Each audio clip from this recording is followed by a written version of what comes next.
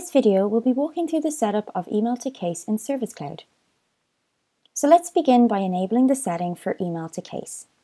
So we'll click our large gear icon and click on Service Setup. In our quick find box, type email and then click on Email to Case.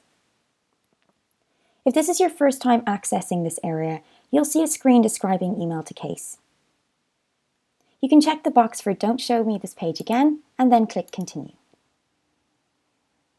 Then click Edit. So first we want to ensure that the Enable Email to Case checkbox is checked, and you can also choose to notify case owners on new emails. We also recommend checking the Insert Thread ID in the email subject and email body checkboxes. So let's go ahead and save that.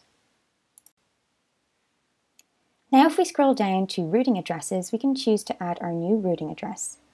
If you're using Outlook, make sure to check Outlook in the drop-down list. So then click New. So here's where we enter the information for our support email address. So let's call it Support Inbox. Copy in our email address. And if you're using Outlook, you want to also choose a case owner here by default. This, however, will be overwritten by any assignment rules you create.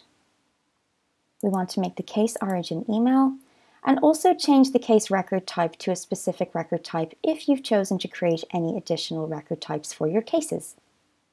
Then click Save and then click OK. After saving your email address, Salesforce will generate an email for you to verify your Salesforce email routing address. So let's go check out our email. Click on the verification link. Click Continue.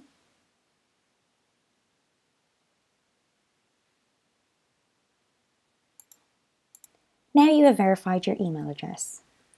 If we go back to Setup and copy this long email address that Salesforce generates for forwarding, and go back to our email client and click on Settings, and then click Forwarding and Pop IMAP, we can add this forwarding address to our email client. That's it! Now that you've set up your email to case, any emails sent to your email address will be created as cases in Service Cloud.